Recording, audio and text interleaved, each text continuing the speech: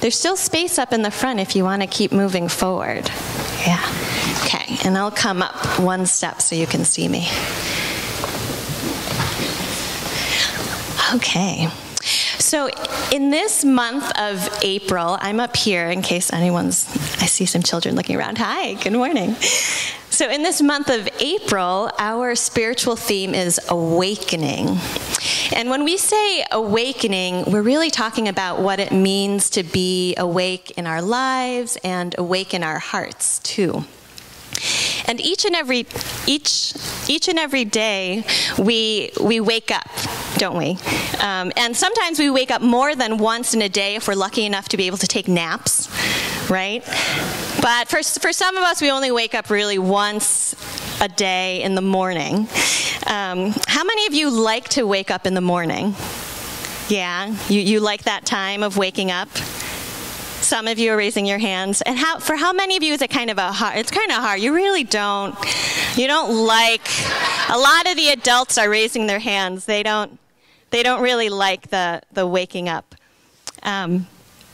Yeah, so it can be kind of hard to do in the morning. It's so nice to just be asleep. But whether it's hard or easy to do, isn't it kind of amazing that each and every morning we're lucky enough for our bodies to know when it's time to just wake up?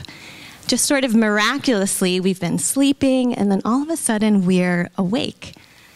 Has anyone stopped to think about that before? Do you think that's kind of cool?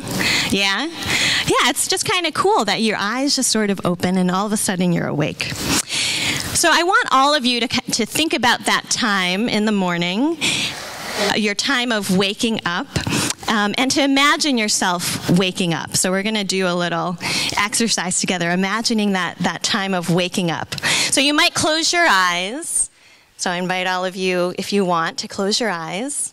And to get into that time of, right before you wake up, when you're just sort of still drowsy, still lying in bed, maybe you have some dreams, and then you slowly start to open your eyes.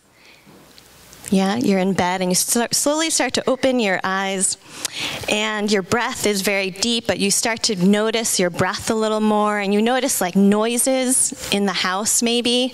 What are some of the noises you might hear as you're waking up in the morning? Yeah? The washer's on. Someone likes to do laundry early in the morning, so the washer's on. Yeah? You don't hear anything, it's just silence. Okay, yeah, maybe it's just quiet.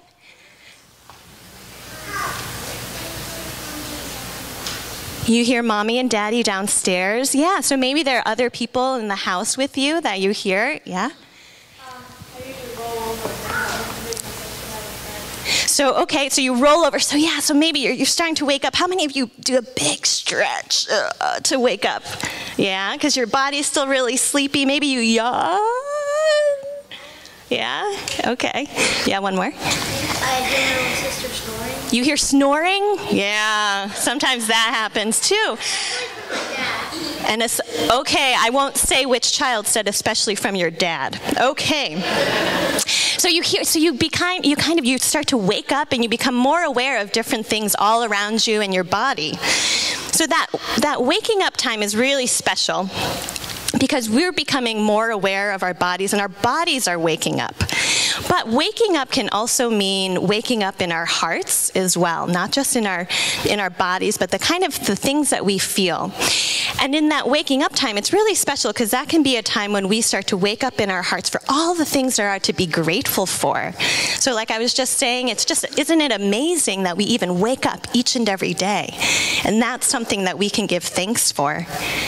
So in the morning when you're waking up, what are some of the other things you can be thankful for? Yeah? The smell of coffee. Started young. Okay. Yes. A pillow. Oh, I am so thankful for my pillow. Yeah. Yeah?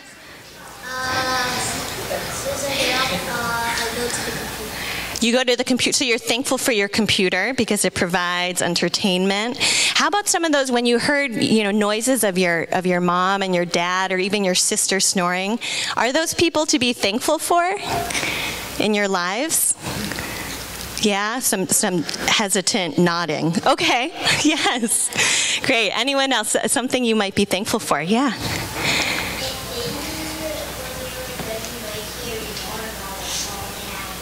You hear a water bottle fall down. Does that make you feel grateful? For water, maybe.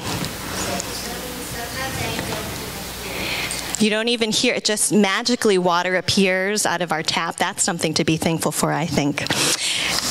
So one thing you can do, anytime before getting out of bed is just to stop for a second, before you rush to your computer or run downstairs so you can smell more of that coffee.